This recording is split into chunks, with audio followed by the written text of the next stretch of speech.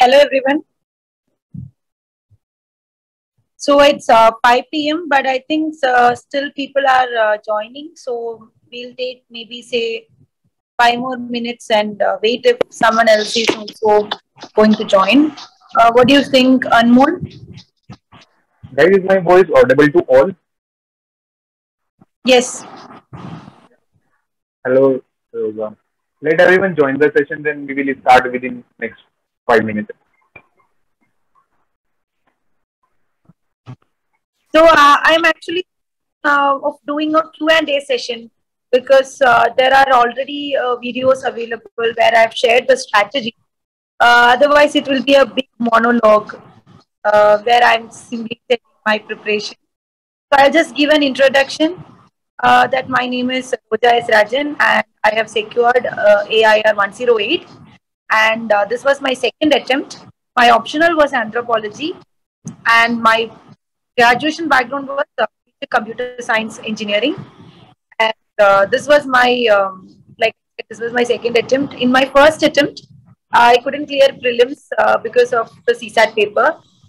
So I'll be having a Q&A session where you can ask your queries to me and I'll try to address them from my limited experience and knowledge. Okay. So guys, as we are conducting this Q&A session, so you can raise your hand, then I can name you so that you can unmute your mic and ask any question. Yes, Rohit, you can ask. Ma'am, first of all, thank you very much, sir and ma'am, for organizing the session and giving your precious time. Sure, please ask the question. Yes, ma'am. Yes, sir. Ma'am, my question is: can we prepare anthropology by self-study, and what are the challenges which you face during the preparation while preparing anthropology, and pro and cons of choosing anthropology? Thank you very much, ma'am. Okay, so when it comes to anthropology, the reasons why I chose the optional was one thing. I went through the syllabus of multiple optionals, like I had shortlisted some optionals and I went through the syllabus of all those optionals and I found like since I have a very good background in biology and I have scored well in the 12th exam, I was really interested in biology and anthropology deals with genetics and some biology portions are there and I have also have some background in anatomy and physiology, so I was pretty sure that I could draw diagrams and that I'll be having a I'll be having some advantage over others when it comes to physical anthropology. And then the rest of the syllabus is very interesting. I really wanted to know what it was about. So that's the reason, that's the primary reason why I decided to choose anthropology. But then when looking at the practical aspects, we need to look into the coaching. So from Trivandrum, I couldn't find any coaching institutes that were offering quality classes at that point of time. But at the same time, the subject was doing really well. We were having so much toppers, and then I've heard that most of the toppers are doing it by self-study. And again, when it comes to the community, there was a growing community of anthropology, and again, so much materials are available online. So these are some of the reasons for choosing anthropology. And basically coming to self-study, because I faced a lot of challenges. But see, everybody, when someone is telling self-study, everybody will not be having the same circumstances. Some people will be, having the graduation in the subject and then they're doing the self-study. Or, they might have taken help at some point, but still we will say it's a self-study. So in my case, when I chose anthropology, I knew a person who had given 2 to 3 mails with anthro. So he was there to guide me by telling, you can do this first, then you can do that, or to clear my doubts from his understanding. So his paper 1 was strong. He used to get around 150, 160. In those days, when the optional was scoring around 300 was a very common thing. So he used to get around 150, 160 paper 1. So I could trust him. So he was there. That is a major factor for me taking self-study route, because I knew someone who had given means. Then again, after failing my first prelims, I had enrolled for anthropology test series. And I was really close with Bala sir that I could ask him questions. He used to send me some of his, some of his classes if I had doubt in the concept. So there used to be some help from someone who was from anthropology background, even though I have not taken a proper coaching. So this is one thing, because when you're looking at the cons, there will be so much areas where you need conceptual understanding that you may not be able to grasp just by reading. For instance, some topics like say postmodernism, or if you have gained some conceptual understanding, you might need someone to just ask whether what you've understood is right or wrong. Because in this examination, like in all the papers, what I believe is that we need knowledge in that application level. We need to apply the knowledge we are learning, so that application comes only with pure understanding. Like we are very confident, then we will say, this we can use there, or this example we can use somewhere else. Those kind of interlinkages, or using one particular example in multiple instances, those kind of things comes with pure understanding alone. So sometimes we might need someone to reassure that understanding we have gained is correct. Sometimes our understanding will be wrong. Then again, we need someone to tell us it is wrong and we shouldn't write like that. So I really believe that we need a mentor or a formal guide, even if we are doing it by self-study. Otherwise, we'll waste a lot of time preparing. Yes, I think Aman has raised the hand, so he can ask the question You now. can unmute your mic and ask your any question. Yes, good evening, ma'am. Ma'am, are VED ICS notes enough for anthropology optional? So actually, I have not referred Sir's notes at all, but I have read his book, In Search of Ourselves. So that was really useful for getting understanding in socio-cultural anthropology. But again, when it comes to the content part, what I did was I gained primary understanding from the book, and then I used the socio-cultural anthropology encyclopedia on socio-cultural anthropology, and I was taking content from there right directly, so that there will be some quality. Oh, thank you, ma'am. Any other? And there's also Pathshala materials available. These are really good. EPG Pathshala. Okay, ma'am. Sree, Pawan Kumar, Vijay. Any of you have any doubt? Ma'am, I have read your Ma'am, can you suggest your books list, ma'am? Resources for prelims and mains, especially in geography and economics. So actually, the reason why I have not published my book list anywhere is it is just the basics. I have not done anything extra for geography. I have only referred these NCRTs are there, no? 11th, 12th NCRTs along with 8th, 9th, 10th. I have given a preliminary read. That's all I have done. And I have also read the GC Leong, but I did not make any notes. That was not my primary reference. But out of curiosity, I read the book. I think I read it 2-3 times. So something might have got internalized into my head. And that knowledge I might have used in both prelims and mains. But this was my limited resources for geography. And for mains, initially I also referred one material is there. PM, is it some PMRF? TMF IAS material. TMF IAS. Yes, those materials also I had used. But towards the end, I did not read much from these. But probably the understanding I gained from these materials in the initial days were helpful, because some of which might have got internalized, because geography is so conceptual. Again, when it comes to economics, I did not like Shankar Ganesh, or I couldn't understand Ramesh Singh. So I was following only Sriram IAS material. There's one book available, Sriram IAS. I was doing just random Googling, and I was asking my doubts to my economics sir and my mentors, and I was simply following Sriram IAS. And for the compilation, I did PT 365 for current affairs along with the newspapers. Thank you, ma'am. Hello, ma'am. How can you manage, ma'am, current affairs, time management, and GS and optional, ma'am? How you manage time? Okay, so time management, especially during the first year when you are doing a PCM, will be very, very tricky. So one thing I decided, see, there was another reason why I did not go for optional coaching because for me personally, if I go for class, say 6 hours a day, then the rest of the day I won't feel like studying. So I decided I'll just take GS coaching. So I had morning 9 to 1, I had class. So I'll just go for the class. Like I'll probably wake up at 7 o'clock, read the newspaper, then just go to the class, come back, and from 2 o'clock I start studying optional. So from 2 to 6 or till 7 p.m. I'll be studying my optionals. Then from 7 p.m. onwards until the subject is over, I'll be doing the GS portions and also just go through the class notes and then go attend the next day's class.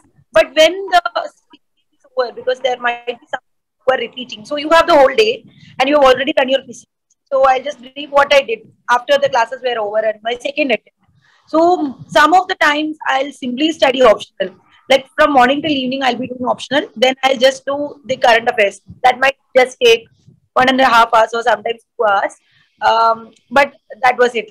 But around 6 to 8 hours, I'll do optional itself. Then I used to do this. Then sometimes at some days, suppose 1 month I decided to do archaeology from paper one, anthropology, paper two, and paper one and paper two. Then that one whole month I won't be doing any GS. I'll be focusing on optional. But when I'm suppose say I'm planning to finish GS two, then that month the more focus will be on GS. So the whole day maybe I'll do paper one, and then I'll just do the current affairs and end it. I won't even do optional. So it was more or less like it depended upon my mood and what my timetable was. Thank you, ma'am. But ma'am, one question is that how can I utilize maximum news from newspaper, because many questions are interconnected, past and current wise. So how can we maximum utilize from newspaper, ma'am? I understand that question. Can you please repeat it? Actually, he's asking regarding how to expect news from the newspaper regarding the UPSC. Okay, again, see how to paper. That is something I myself could not understand in the initial year of preparation. Like I made notes, but they were of no use. So see, one thing is there. We are reading newspaper on a continuous basis. That is definitely adding up to our knowledge in a very, at a very subconscious level. That is there. But apart from that, we also need to collect things from the newspaper. So one shortcut I did was I was listening to Roja S daily news analysis on a daily basis. Then I used to make notes out of it, and the notes will be very crisp, and it will be just I'll just write the topic heading, put it in a double line so that it looks like a heading. Then I'll just jot down the content from the video. I'll be putting the video in 2x and listening, and I'll be jotting it down. Then I used to collect this and keep. So I had 3 notebooks for 1 year. From January 2021, I collected till November 2021, I did this exercise. And simultaneously, after clearing prelims, and even before that, when I was doing GS subjects, I was taking this notebook and I was, compiling it into the GS notes, whatever I was collecting from current affairs. This was especially for mains. And another thing I did was that sometimes, even this DNS will not be covering something, but we will actually feel that this is important. For instance, there was an article by Ashish Nandi. He's a sociologist. He had given an article in the Hindu, and it was talking about this, how that India is not a salad bowl or like those. I think 2 examples usually we say salad bowl or some other reference is there. Now I'm not able to remember. But India is not both. India is just a thali meal, because we have all the distinct varieties, but we keep our own boundaries. We are not merging with each other. So this was his idea. So this I jotted down from the newspaper editorial and I kept it, because I can easily use this in society answers or in anthropology answers. Similarly, there was an interview by Ayesha Majid. She's a tribal council leader from Nicobar. So she was talking about the problems of tribals after the tsunami. After the tsunami has hit their island. and they were relocated, and there were so much issues in the interventions they were given because they were not from the the viewpoint of a tribal society. So this I used to write as a case study, in paper 2 of anthropology. So this again I got from my from newspaper reading itself, but I would simply jot down these points and keep, so that I can recollect it anytime. Now also I'm recollecting it, but see, I'm not up to date or anything, but I'm able to recollect. So these kind of things I used to collect from the newspaper. Again, if I'm right, there was a survey that was talking about, that was revealing that there was so much religious differences, that there was so much hidden differences that people were revealing in some survey. That survey was in the news, around this September October month, if I'm correct. That there were lots of articles based on this survey, and so many statistics we could collect from the newspaper. So I used to collect these statistics and keep, and this also I used to write liberally in all this. So social angles and whatever society paper or paper 2 of anthropology, wherever I could write this, I used to quote these examples. Okay, thank you, ma'am. Guys, one thing I want to mention, if there is any disruption in the meeting, we can join through the same link. Roja,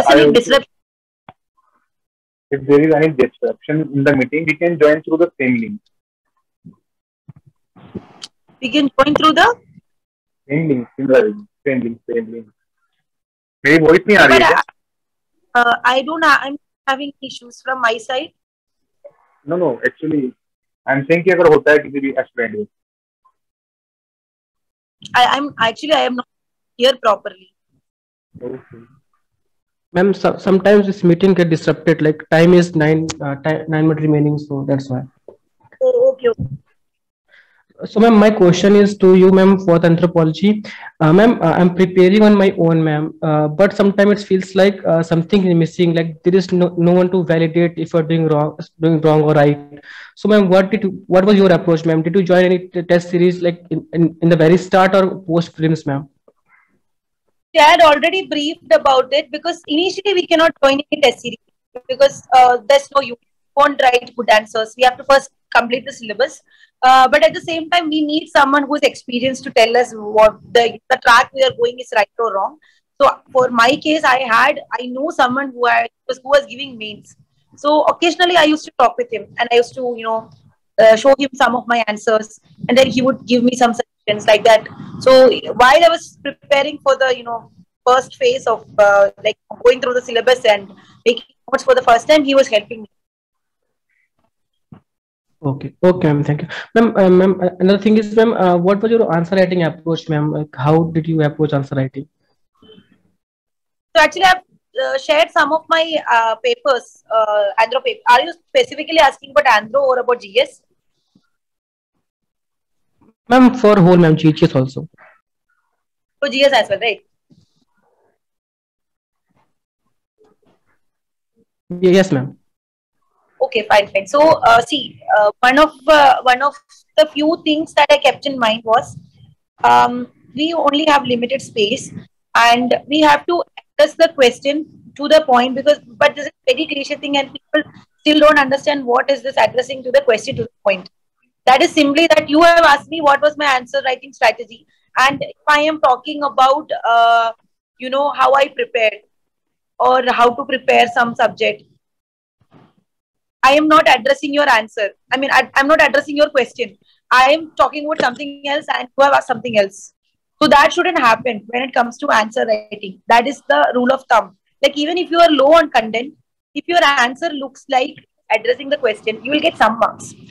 But if you are high on content, even if you are high on content and your answer just feels like you have dumped everything you know about that content, then you will definitely get below average marks.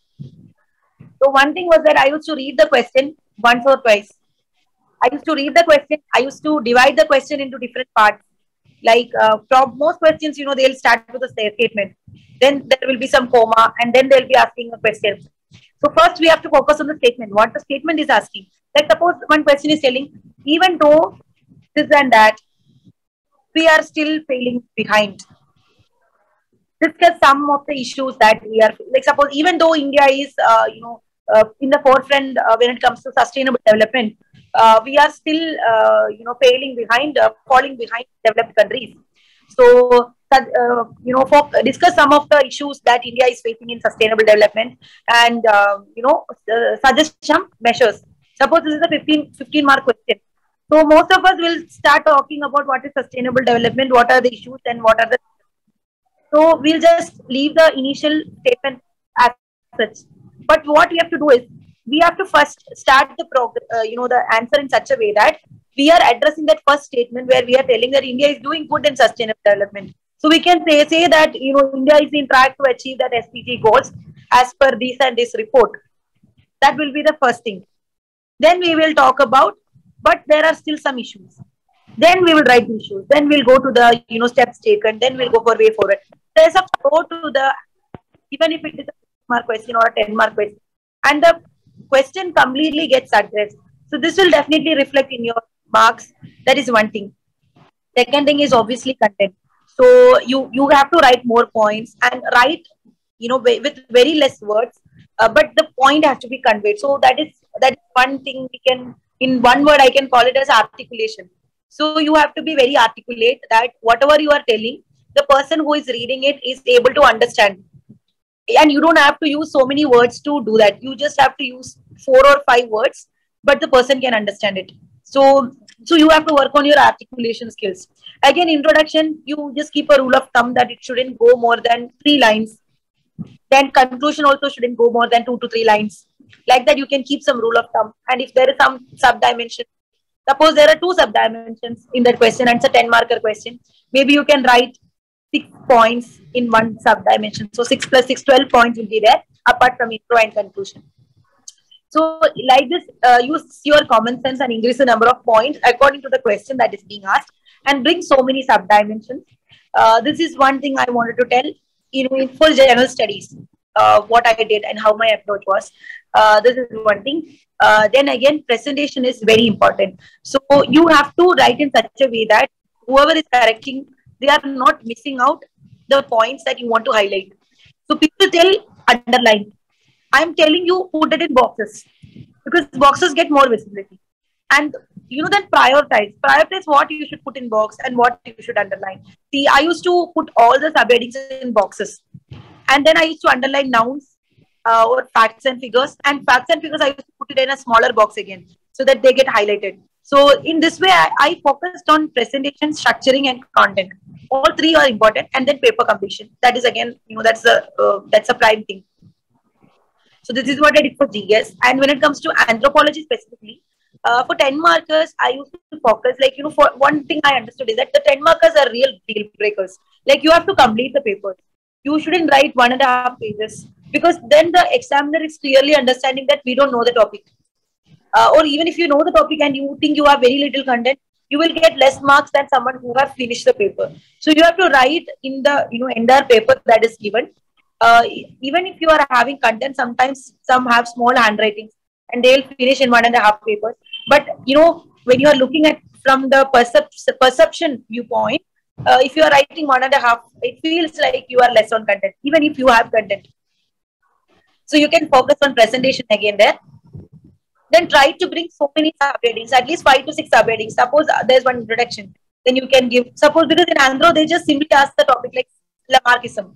Then you can give a definition, a standard definition with a thinker, with a year and with a book's name. This is commonly, everybody knows this, but very less people still write, they still don't hesitate to learn the year and write all those, but they make a huge difference.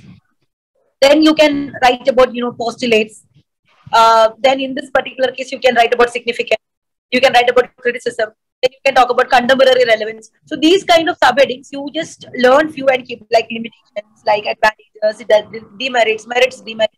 So these subheadings, you just internalize them, and wherever you can use, you simply use them. So this you can do for 10 marks, and your marks in the 10 marks will increase. This will again put up good impression in the evaluator because they are seeing the 10 markers first. Then they are going to the 15 and 20 marks. So there again, the same strategy I used to follow, and then I used to draw maps wherever necessary. All those things I used to add, but there used to be so many subheadings in my answers. Generally, paper, GS papers and Andhro papers. Yeah. Okay, ma'am. Okay, thank you. Is there any particular strategy you want to suggest for the GS4 ethics? GS4 ethics. Yeah. Ethics, I scored 119 marks. To my surprise, of course, because I was doing not very well in ethics during my prelims mains gap. Because see, for case studies, I was faring well. So the tip I can give for case study is read the entire case study very carefully, and there will be so many minute things given, like an honest officer, or very minute things might have happened, like maybe, and that may not be related to the bigger case that is being asked or the bigger issue, but there might be some minor case that might be having some connection later. Something like that will be there. Like suppose there's a question where some I think this was an actual question or some mock question. So there's an office. So some abuse is going on there, and whoever is in charge of that orphanage, that person is corrupted, and there is some political linkage, and so then the police officer had filed a complaint, but he's also facing some blackmails and all from some goons who are involved, and then you as a collector or an IAS officer, you have also got calls that if you keep quiet, then they'll give you some cash or something.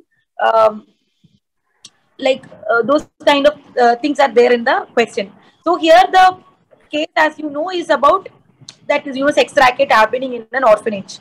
So your case study obviously has to address how you will be dealing with it, but you should also talk about the fact that a police officer, an honest police officer, is not able to do the work because he is being blackmailed. So that has to be addressed. What will you do to resolve that? How will you help that person? Then you are also getting calls for bribe. So how will you deny that? That you have to write. So in this way, you have to address all the minute unethical things that the question has spoken about. Address all of them. That is one thing.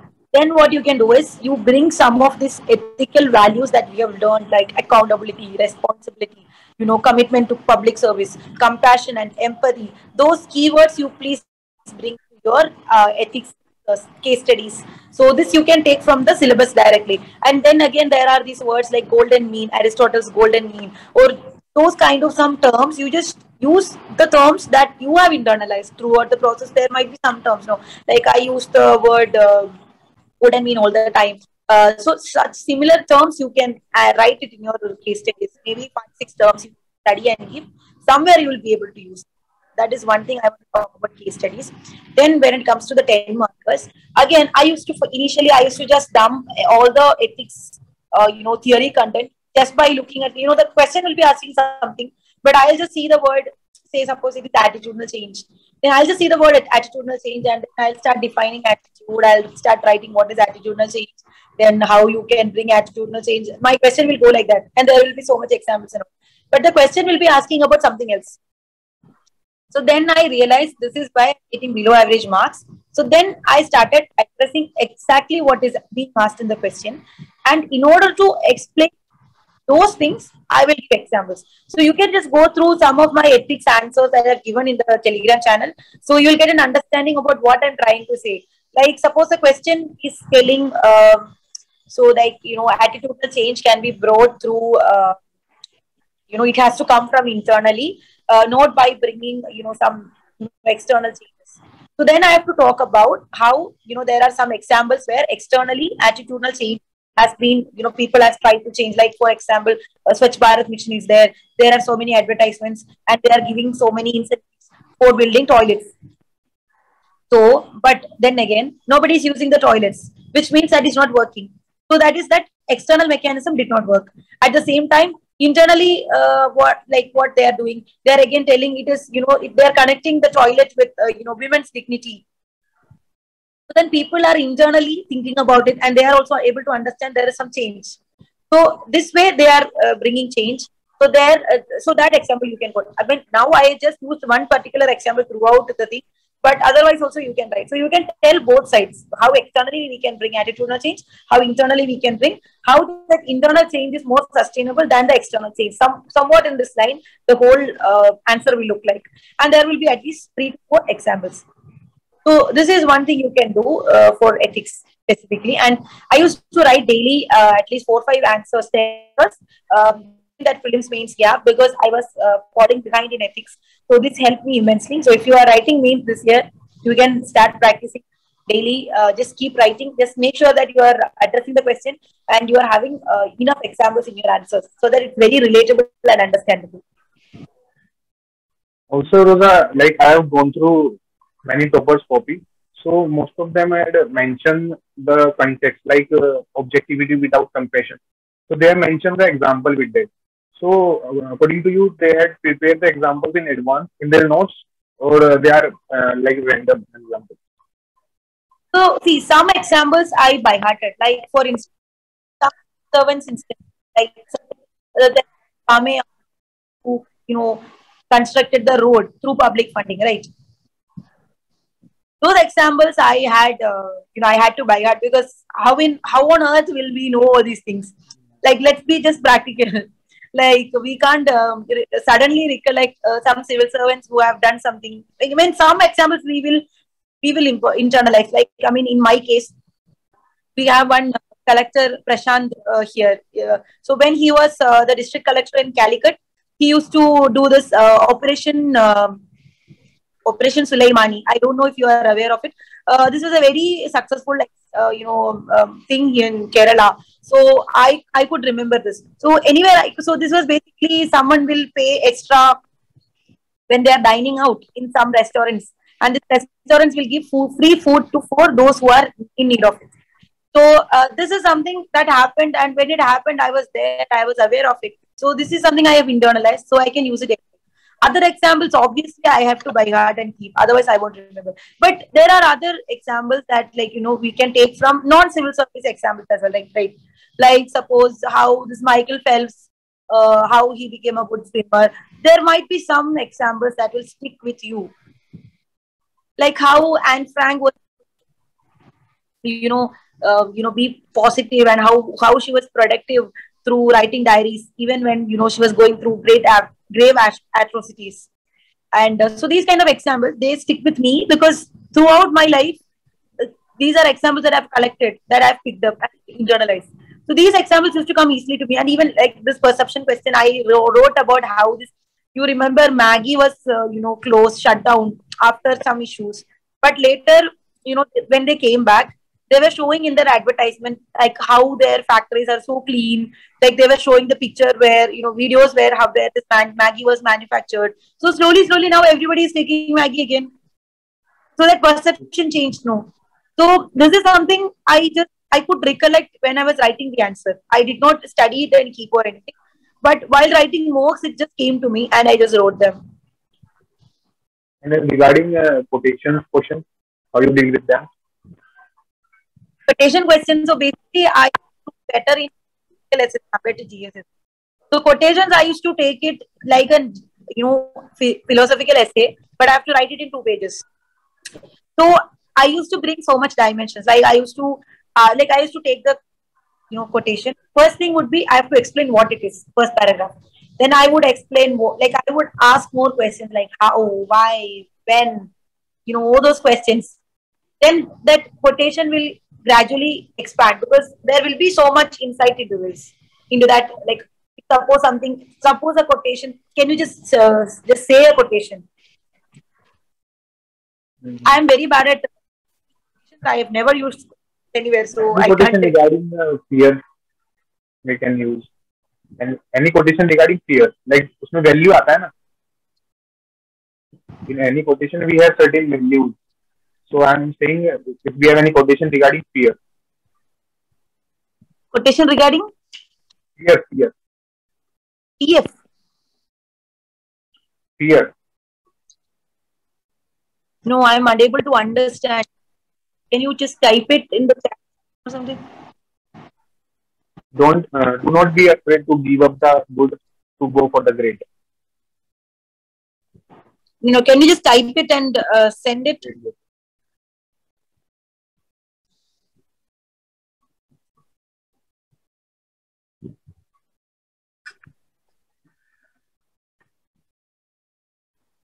Or do not be afraid to give up the good for the great. So, okay, so the question, so basically they're talking about we shouldn't ignore the simple things, thinking that we will be able to achieve better things, right? That is what that quotation will be meaning. So that basic introduction I'll be giving, what it means. So then I'll be writing about, why some people think that, they will leave the simple things behind and they go after great things. Like how some people, for example, I'll say how a person who is so much career driven, he's ignoring the personal lives and, chasing the career, but, they might face some personal death. So this is some example I just came up on the spot. So similarly, you can also come up something very simple but very relatable, right? At the same time, at some things, at sometimes we have to. So then I said one thing. So so this is again I am telling why or how people are going after great things. Then I can tell why. Why do we go after great things? Because we get social recognition. Then we get personal satisfaction. Then what? We'll get more monetary benefits. Or people have different reasons for chasing great things. So that I can explain. Then I can also explain about, why it is sometimes necessary to go after great things. That we shouldn't settle with good things. Like, then there you can give maybe, some great examples like how, this Mark Zuckerberg, he was in some prestigious college, Harvard or somewhere, Harvard, I guess. Okay. He decided to stop the Facebook.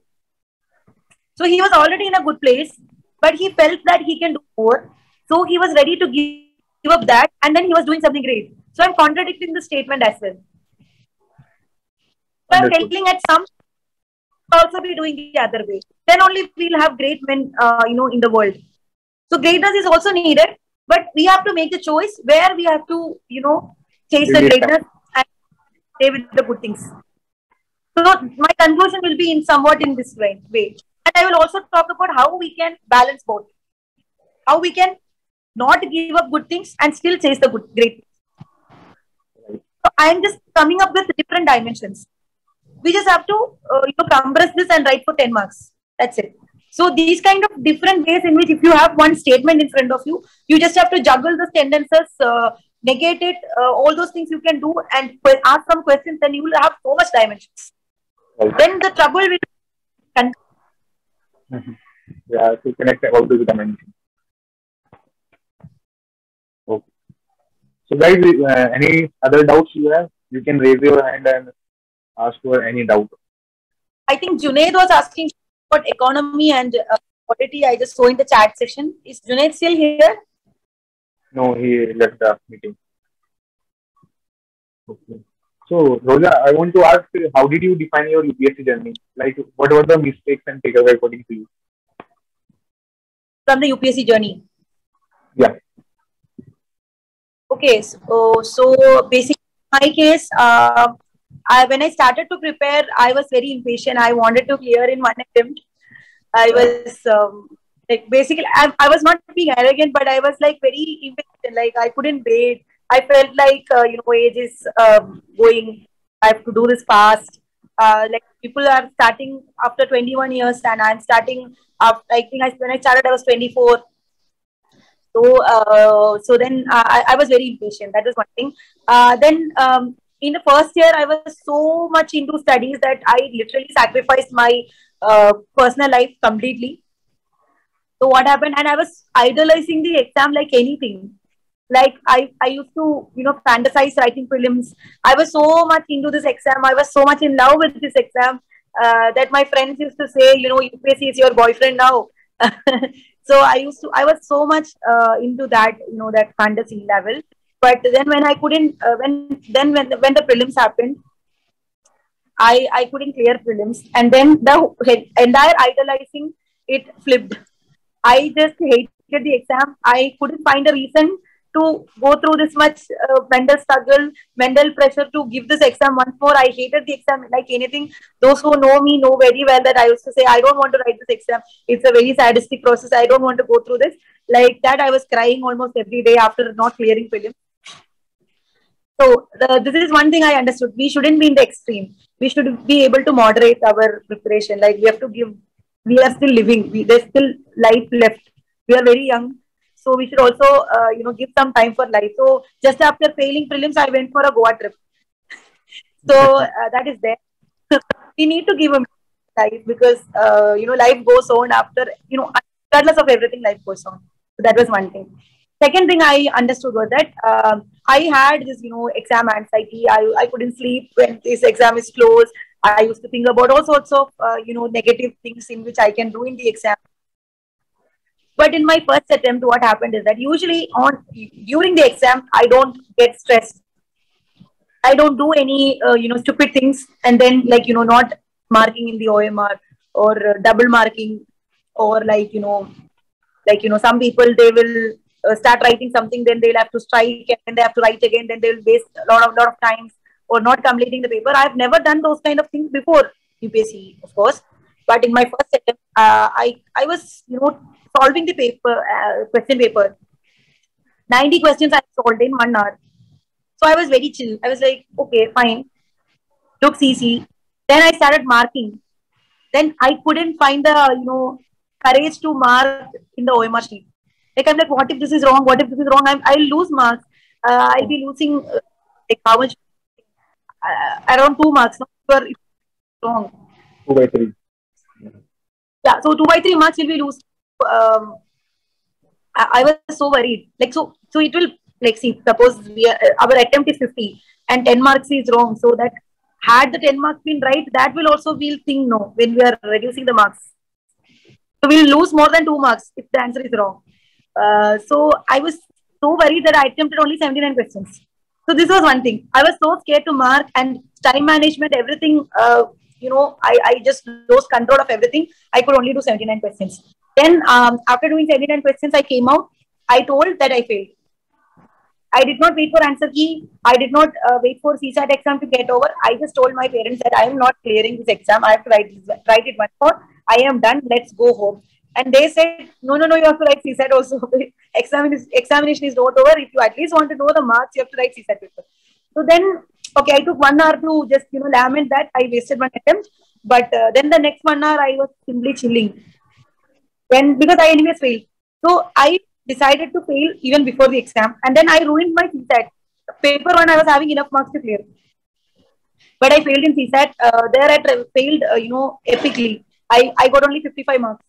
That was basically because of, this laziness. Like not laziness, I was very laid back. Because I was anyways not going to clear, no. So I thought 66, I'll definitely get, what is the need to fight for it? So that's another thing I wanted to say. Until 4:30, please fight for it. Please fight for your exam until it's over. Because otherwise, you'll have to wait one more attempt. If you make any mistakes in the exam hall, you will pay for it great. That was second thing. Third thing, life is there. Life goes on, as I said. So there will be so much, issues that will come up in this exam. And I'm telling you, most of the toppers were cleared. They've had like huge, really bad things happening to them while they were clearing. So in my case, just before prelims, we had COVID in my house, and my father was hospitalized for 20 days. And then we were not able to diagnose what was wrong with it. So it was really bad. We were seriously ill for 20 days. That was just 2 to 3 weeks before prelims. Then I was also having COVID-induced asthma. And I couldn't take medicines. So then I was also hospitalized. Then I will fight with them. I'll come out. So I never really prepared for prelims in the second attempt because I was mostly and hospitalized, and then I will be fighting with them and then coming out telling that I have to prepare. So all those things happened. And then I thought I won't clear, but I still cleared. So I want to tell that even when all hope is lost, miracles can happen. And I think really then when all hope is lost is when miracles happen. So please don't give up thinking that your situation is really bad, or you have given n number of attempts and you're not making it. Please don't give up, because it's really worth it. The post results life is really worth living. If you are really, if you really want to get into the service, it's really worth living. So please don't give up prematurely.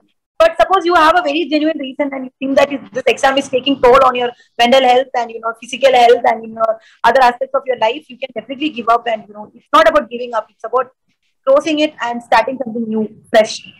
That is also there. You don't have to just stick with one thing. If you think it is impractical, too impractical for you. So that's again one thing I learned. Then again, you can do some part-time job or find some backup, and if you have anxiety or if you have continuous thoughts about what you will do if you don't clear. So I was working as a content writer, part-time content writer. So that used to give me some peace of mind. Sorry, to give me some peace of mind. So we can do these sorts of things while we are preparing, whatever that can give us peace of mind, so that we can prepare peacefully and put in our full effort. And I don't know, there will be so much misconceptions like first mains is only for trial, first prelims is for trial, first interviews for trial. Please don't fall into any of this. You only need one attempt. There are many people who are clearing. They're not exceptional. They just figured out what is there to be done. Because most of the times we will take so much attempts to figure out what is exactly that needs to be done. But if you can take some mentors or some seniors who have already given the attempt, they can definitely help you. You don't need a topper to tell you what you need to do. A person who have went till interview is more than enough. So then you just have to listen to them, figure out what needs to be done. Just do it in one mains, one interview, you can clear it. So don't keep any such misconceptions. So Roja, as you have mentioned, so how did you overcome all these things? And if you analyze your things, like what worked for you? Like you mentioned regarding some magic happened. So something analyze your them. See, looking retrospectively, I think expressing our emotions and accepting the situation works. Like in my case, I used to call someone who was very close, and I used to, just cry and tell them that my life is a disaster, that I've made all the wrong choices in my life, and nothing is going to work out. So I used to cry like that, and if someone is asking how are you, I'll say I'm breathing. What more? I fine or not. I used to feel very numb, but I think we just have to express it because this is too cliche to tell, but I've read it in my name. If you cry, for 2-3 days continuously, you will get fed up of crying. Then you will feel like doing something else. So that really works. That really works for me. And if you think you don't have anyone, there's Kiran Helpline. I called them twice because my dog had died and my father was hospitalized and I was having asthma and I had exam in 10 days. So I had called Kiran Helpline and I just told the person that, whatever I wanted to tell, and that person was very listening. So some will tell me, you are fortunate to have friends, so you called your friends. You can call Kiran Helpline. It is free of cost. The government is providing it. You can talk to them. They'll help you. Then again, so this is one thing. Emotionally, we just have to express ourselves and find relief. Another thing you can do is, this again I understood very lately, that physical exercise actually works. That, when people used to tell this, I never took it seriously. So if you do some exercise, some hormone gets released and you will actually feel better. So I started dancing. So that was really helpful. Then again, the sleep issues. So I couldn't sleep. Then this is again something I tried. I mean, I'm not I can't tell for sure or anything. I was eating 99% dark chocolate, just one piece. It's very hard to eat, but I could eat that and sleep. So I whenever I was feeling sleepless, I was eating this, especially night before the exam. So this actually worked. It relaxed me. Then I did some Google search and I found it does help in some way, but it's not proven anywhere. So these kind of things I used to do. Then I used to eat fruits when I was feeling very weak physically. Those things I could actually feel that these are actually working. Because when you are in your normal life and then somebody is telling you should do yoga, you should exercise, we don't really see the change. So we feel it's very unimportant. But during that very stressful time, I could see the results myself. So that is really helpful. Then again, of course, my parents were really supportive. So I was staying in my house and my parents were very, very supportive. They were literally there to help me. So that was again, in one way I feel that is very privileged to say, because I was staying in my home and preparing. So, and then they were very understanding. So that is there. And so I just don't want to tell, like, you have to find your family, seek support in family, seek support from any human who has the, that empathy and compassion to help you when you're suffering. Ma'am, during your preparation, ma'am, did you ever, ma'am, regret your decision, like quitting job and going through this process, ma'am? Yeah, I almost regretted it every day after not clearing prelims. Having welcome to the club. So, see, my case, I have appeared for any competitive exam. And I had a good job in Tata Elxsi, and I was working for 1 year. But I really hated my job. I just wanted to prepare for civil service. I just went for the job just to see how corporate life is. I just wanted to see how it is. But I used to it though, because our friends will be successful. My friends are in Microsoft, Google, Oracle, Amazon, going for MS. Then I am sitting here and preparing.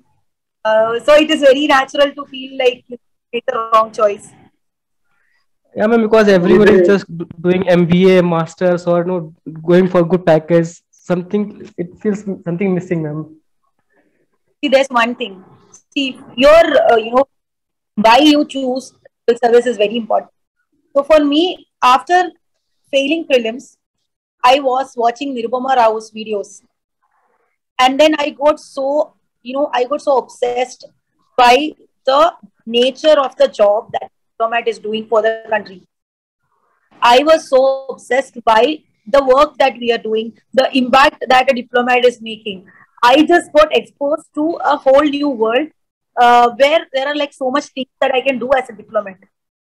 Then I was obsessed by this idea that I want to be a diplomat. If not by this, I'll somehow join United Nations somehow, when I don't even know when or how, but I really wanted to be a diplomat.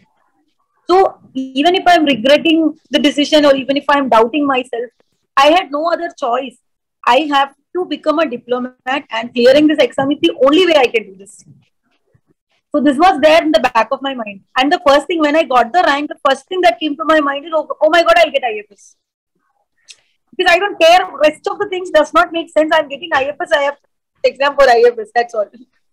So if you want your preferred service, if it is IAS, you want to be an IAS. If you want to define yourself as an IAS officer, you identify yourself as an IAS officer and do something. I have a friend. We both prepare together. So her ambition was to be an IAS officer and work in a remotest place in the country. Like, she had kept Jharkhand as her second option, because she wanted to go there and she wanted to bring government to the people, familiarize them with the concept that government exists, government is there for the people. So she was very, very passionate about it. She still is passionate about it. So she don't have a choice. She has to become that IAS officer and bring government to the people. Then only she'll be at peace. So like that, if you are very, very passionate about the job you are going to do after this exam, then that will give you the that motivation to go ahead. I think many people have already said the same. I just put it in my own words. That's all. Ma'am, thank you. Ma'am, how did you improve your writing skills? How did you analyze the answer after you have written it? I really believe that after prelims, I was working as a content writer. So every day I used to write some 3,000 words. This immensely articulation skills and presentation. So this was one thing that unintentionally it improved my writing. Then I used to send my answers to vendors once in a while. Other than that, what I used to do that. So after prelims, I'll tell you what happened. 2-3 months I was being Devdas and crying and all those things. Then I went for that Goa trip, as I told. And then I came back, and then, once you are not studying for 2-3 months, in my case, I really felt bored, and then I decided I have to study. Then I did the optional paper too. In 2 to 3 months, I did that. And I also did GS3 and essay. I wrote few essays and got these corrected. Since these GS papers, what I did was, in my institute, they were offering mains test series. So thinking that I'm clearing prelim, I had already enrolled for the test series. So I just studied GS3, attempted those sectional while I was in that day of the schedule itself. Attempted that GS papers, 3 papers I wrote, 2 sectionals and 1 full test. Essay also I wrote, 2 sets of essays I wrote. So this was there. Somehow my essay and GS3 felt like somewhat done. Paper 1 of anthropology I had already finished before prelims. So between January to March, I was doing paper 2 of anthropology. Then afterwards, I was again preparing for prelims. But then exam got postponed. So then my friend told, she is enrolling for Forum IAS GS test series. So why don't you do one thing? We'll both study together. We'll finish GS and you write the test on your own. He will get it corrected. So I can look into her paper and analyze my own paper. So this is what we decided. Then along with this, we also started writing anthropology. So anthropology papers we used to exchange. Like I used to send my paper to her and she used to send hers to me. Then we used to go through it and send voice notes to each other, explaining what could have been there. So this is one. Second is DS paper. Her paper got corrected. I used to take her paper and then I used to, see it, how it was done. Then I used to go through my own papers and I was again, self-correcting. I was telling myself my intro is bad, my conclusion is bad. Basically, I was telling everything in my paper was bad. But, one thing I understand is, if you are being, if you are a very, if you assess yourself below than what you are at, there is always this urge to better yourself.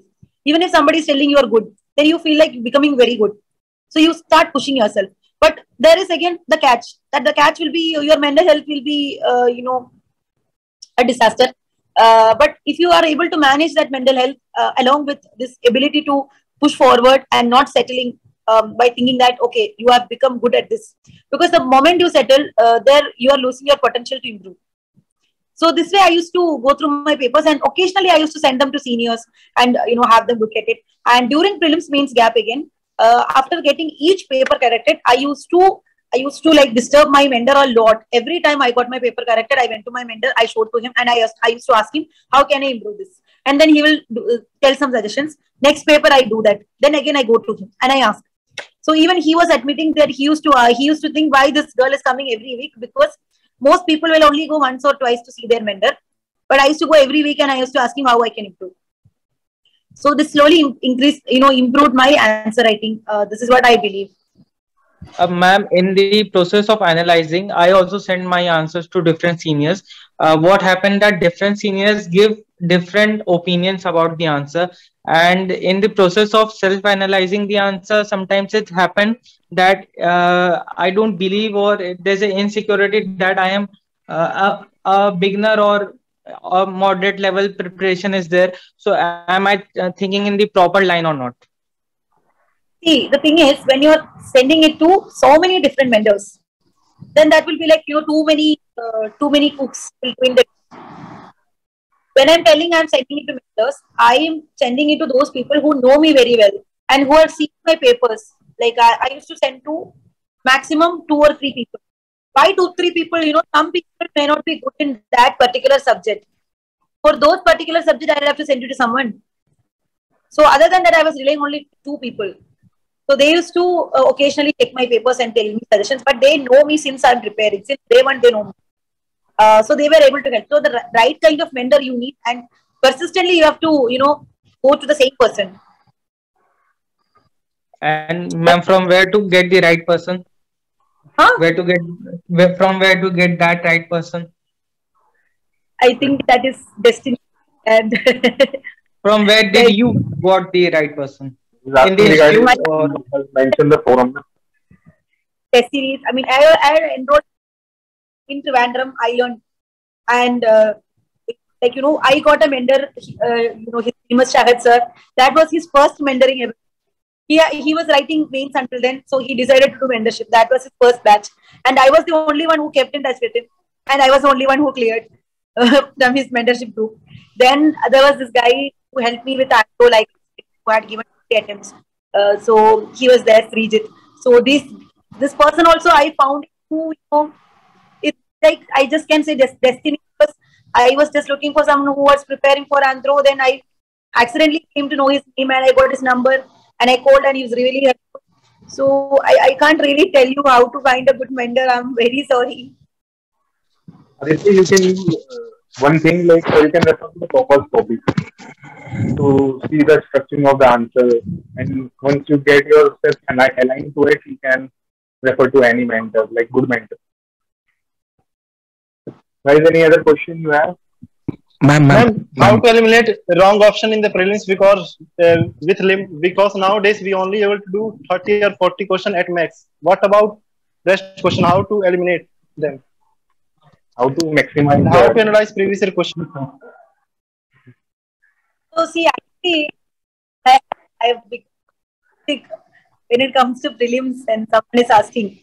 So see, prelims, what we can do is, it's like a game of taking risk and a game of accuracy. So what I used to do that, I used to solve at least some 6,000 to 8,000 questions altogether before prelims. Mocks I used to solve, like not mocks, like questions in number, 6,000 to 8,000 I used to solve. And suppose that I'm doing a 100 question set. Like you said, there will be only 40 questions where that I will be pretty much sure. 30 to 40 questions at max. Rest of the questions, 50-50 we will be doing some, no? Then some will be gut feeling. Some we will do some sorts of elimination. So I used to analyze the pattern in which I was making mistakes. So 50-50, I am getting at least 50% correct. That I don't know, I believe it is luck, but someone told me that is again, somehow your knowledge at some level in your subconscious is working. That is why you are making 50-50 correct in at least 50%. So that is a very, prime factor. Getting this 50-50 questions correct for at least 50 to 60% of the 50-50 questions you are attending is very important. Then some questions, by fluke or some reason you will be getting correct.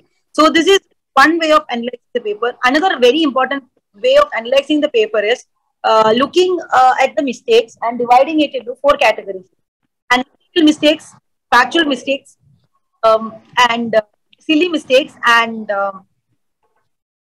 one more was there, revision mistakes. So I used to do this exercise in mock papers, and this helped me reach a point where I'm getting very high scores in mocks, and then slowly, like in actual papers also I was getting marks. So I'll tell you how. So factual mistake means the question paper is having suppose 2 statements, but one statement we know. 2 statements, second statement is something we are not even aware of, we have not even heard anywhere. It is not like you cannot recollect it, you have not heard of it. It is a completely new thing. And the options are like 1 only, 2 only, 1 and 2 only, neither 1, neither 2. So in this particular case, you will be knowing one statement. So that means this question automatically became 50-50. So you have to attempt this question. But you will be able to take the risk. You will have to take the risk. So suppose this question you got it wrong. So this will be a factual error. Or some question you see, you are very familiar, you have a gut feeling it is right. It is a pure factual question. Suppose some organism, they are asking from which state it is found. And then you are, giving one answer. And then that might go wrong. That is again a factual mistake. Then second case is analytical or conceptual understanding. That is, suppose there is a question based on balance of payment. But that is not a direct question.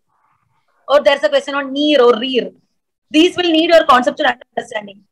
And if your understanding is wrong, the way you think will be wrong, then the answer you get will be wrong. So this will be a conceptual mistake. Then there will be revision mistake, like you are not able to recollect when this first batch of independence happened, or those kind of things that you are unable to recollect, or you are recollecting it wrongly. You have marked one thing, then you are looking at the key and you are like, oh, this was here. Suppose it was a provision from your Act of 1935, but you thought that was there in Act of 1919. You might have recollected it wrongly, you might have studied it wrongly, but it came from a source that is there in your material, primary source. That is a revision mistake. Then there is silly mistake. That is my category. I make, I read incorrect as correct. I read, if there is not in the question, I will not read it. I'll be very careless. I will mark A instead of B. Then only while going through the answer key, I will notice this. So this is again silly mistake. Yes, we can conclude. So silly mistakes. So silly mistakes, revision mistakes, conceptual mistakes. If you avoid these three, then your mock mark will obviously increase. If you are making mistakes in these three categories, this is the reason why we are getting less marks. So we have to be very cautious. We have to go back and revise. We have to restudy those portions that is, where your conceptual understanding is wrong. Then silly mistakes, you have to be very, very careful while dealing with the paper. So if you remove these three mistakes, your marks are bound to increase. And this applies to the actual UPSC paper as well. Most of the people, they are not clearing is because they are getting mistakes in polity part or economy part of the questions that they could have solved. Suppose you are making 10 mistakes in that category, then that is the reason why you are not clearing. It is not because you couldn't handle the the new questions or the obscure questions. Those are like those everybody is handling in the same manner. But if your fundamentals are strong, not strong, you will be losing out in the 30 questions you thought you got it right. There you will make 10 mistakes, then you are out of the process. Ma'am, myself Mahesh, ma'am, after reading any topic or anything, ma'am, I'm not able to put it on the paper, ma'am, exact what I read. And some questions, some vocabulary I'm not understanding, ma'am, in prelims or ma'ams. You see, if you are not understanding, you have to Google those words and find out the meaning. And you, on top of the word, you can write what it means. Just put that extra work. Just put that extra effort. Like that. Suppose you are reading. Suppose you are reading one paragraph, and you are reading it, and you think that you are someone who is unable to recollect things. You read one small paragraph. Suppose there are 4 sentences. You put your hand on top of that 4 sentences. Then you close your eyes. You try to recollect what you have just read. So slowly, your ability to recollect will slowly increase. Okay. Thank you, ma'am. Ma'am? Thank you, ma'am. Hello, ma'am. My question is regarding anthropology, ma'am. So how should I go about in anthropology? Like which topic should I start first in paper 1 and paper 2? Like should I go with physical or socio-cultural, then theories, or how it is like that? And second question is, are there any important topics which I should focus more in both the papers? And the third question is like, how much time did it take for you, ma'am, to make notes, like complete this paper 1 and paper 2? And then the fourth question is, when did you start answer writing? Like after immediately completing the topic or the whole paper itself? This question will be indirectly checking my memory as well, I guess. I think first question is where you should start. So if you are from a biology background, you can start with physical anthropology. Or if you don't have any such preferences, you can start with, but a bit tricky to start with theories. But you can start with Vadia and Pandey, starting with classical. You can do theories first and then do socio-cultural anthropology, point 1 till 5, and then go for physical anthropology. Then you can go for archaeology. Then you can go for... So that is the first question. The second question is topics. I'll try to recollect. I'll also check my memory. I'm not really studying these days. So see, in my case, I used to give importance to every topic because I used to jinx these things. Like I will leave one topic for university exam. They will ask questions from only that topic. This used to be my biggest nightmare. So I gave importance to all the topics. But at the same time, there are some questions that will continuously repeat. Like if they ask about Narmada man once, next year they'll be asking about Ramapithakas, and next year they'll ask about Shiva Pithakas. Then they will again ask about Narmada man. Like that, there are some topics from which definitely there will be some questions. This you can identify by analyzing the previous year questions thoroughly. But this you can do this exercise after studying everything. Like make notes for the words, all the keywords in the syllabus. Then you go through the previous year question by take say 1 week before the exam. That time you can shortlist a few areas from which questions will come. This you will be able to do. I'm definitely fully prepared. You will be able to do. That is the second thing. Then the third question I'll try to recollect again. Regarding time, how much time did you take to complete each topic, like paper 1 and paper 2, and also each topic within the paper? Yes, yes. Answer writing is the first question. Okay. So actually, my my case is not an ideal because I took so much time to learn. Yeah, like initially, I started with June, and I still don't know what I was doing because June till December I was doing something. But the major issue was that I did not know how to study. Like I was reading so much, I was making notes, but they were completely useless. I couldn't understand what I was doing because the vendor who will help me, he was doing, he was preparing for his mains. So I did not want to disturb him. So from June till December, I was just roaming around, wasting my time, but I was studying something. See, I was reading something, I was trying to understand something, I was making notes from Tina, from Braintree, from Vivek Basne's handwritten notes, his textbook. Everywhere I was reading these and making notes. I read Kaka Committee, then I also read Nadeem Hussain, but nothing really came out of it. But I was reading. So this is a 6 months, but you can't count these 6 months. Then in the month of January, my mentor was back after giving me. So then he told me, you can do archaeology like this, blah, blah, blah. Then I did archaeology. I made some notes and kept, and I showed it to him. He said it's really good. So my archaeology part was done for real. Only that archaeology part was. Then thank God they postponed the exam prelims. Then I got from June till, I think I got from May, June, July. 3 months I got. In these 3 months, I properly finished paper one. Paper one was completely over. I made all the notes and I practiced answers by writing in the Team Anthro group in Telegram channel. They had a free initiative.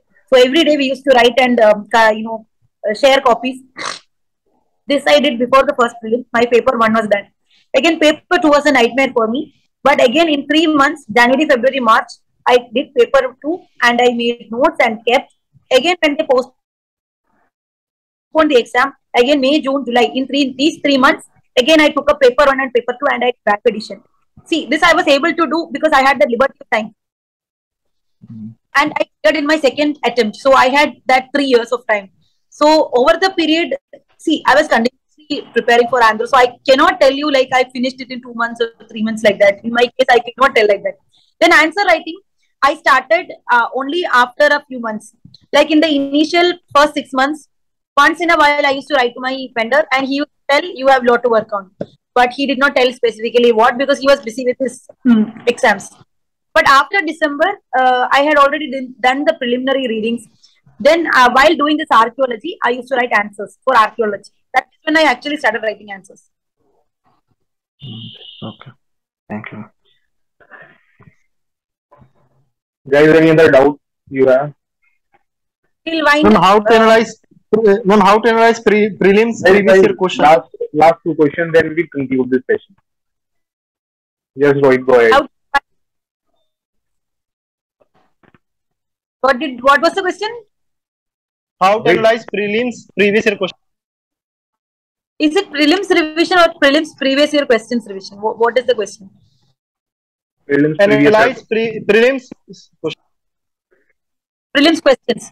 So see, in my case, I have very short memory. So every year, if I'm taking prelims questions, it looks very new. I'm like, oh, what is this question? I've not even seen this question before. So in my case, I used to just do these papers when this exam is closed, like the last 10 days. Every day I'll be doing one of these questions, 2013, 14, 15, 16, like that I used to do. Then I used to then look into the questions and see how much mistakes I made, why I made mistakes, what, all those things I used to do. That is one part. That is in the like an exercise I used to do that. Other than that, I used to sit with the paper. So after I do this exercise where I take 2 hours, solve the paper and look what I made mistake. Then I used to take the paper. But those were very recent papers. Like if I'm giving 2020 paper, I'll take 2018 and 2019. Or maybe 2017 as well. Then I will minutely look into each of the questions. Why they are asking this question? Is there any repetition? Then I could find some interlinkages. And then I used to make my own, insights. Or maybe they will ask this, maybe they will ask that. But none of this really came. I mean, they did not really ask anything like I predicted. But I used to think in all this sense and keep. This was what I was doing. And then I used to look into the options, like how they are putting these wrong options, like what statements they are using to make it look wrong. Those kind of analysis I used to do in the paper. So it was more about analyzing the previous paper than, revising the paper. Because no question is repeating as such. Very few questions are repeating. Right, last question. Hello, good evening, ma'am. I'm Aditya, and my question is, given the fact there is so much resources present on the internet, how do we segregate the resources into a sustainable one? Okay, actually, that's a very.